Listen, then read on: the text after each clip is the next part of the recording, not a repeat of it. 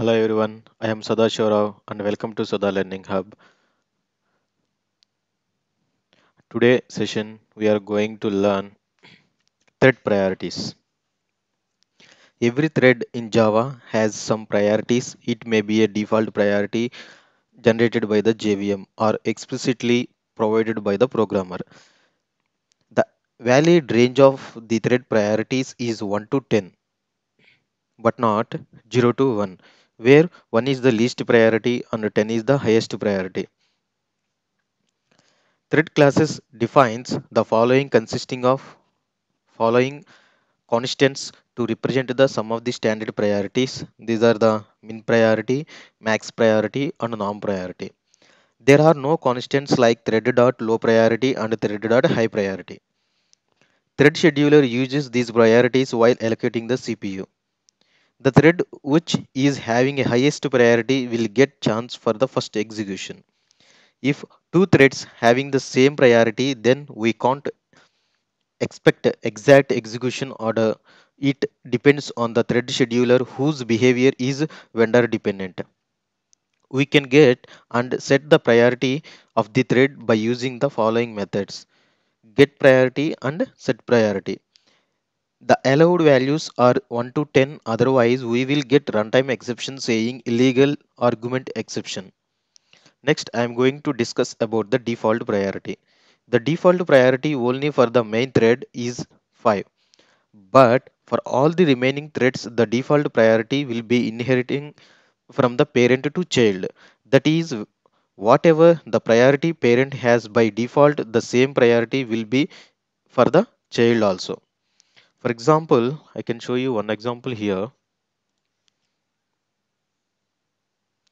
See, I'm creating a one class, my thread extending, my thread is extending from the thread. I'm creating a thread demo.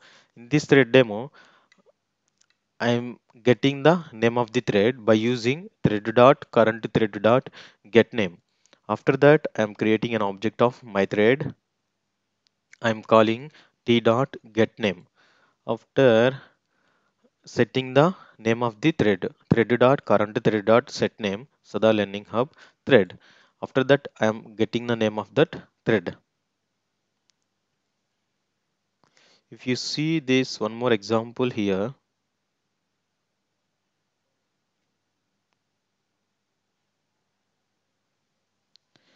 and the next example is here.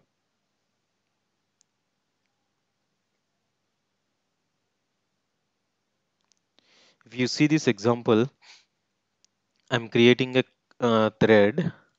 After that, I'm setting the thread value get priority. I'm getting the priority of the thread. After that, I'm setting the priority of the thread by 9. Previously, it is the 5. I'm setting now 9. Now, I am getting the priority of the thread. If you see this one more example here, I'm extending the my thread from the extend thread. After that, I'm creating my thread t is equal to new thread t dot start method.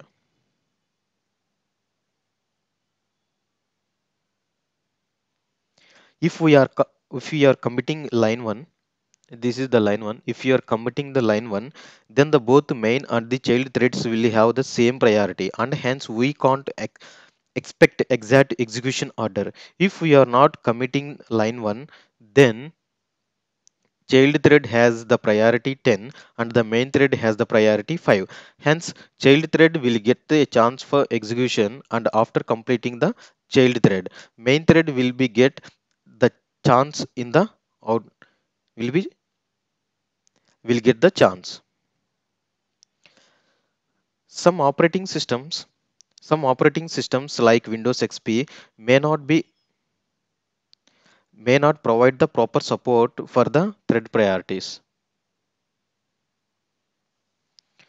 May not provide the proper support for the thread priorities. We have to install the separate bats provided by the vendor to provide the support for the priorities. These are the three main priorities in the thread. One is the min priority, its rating is 1, and the max priority and the normal priority.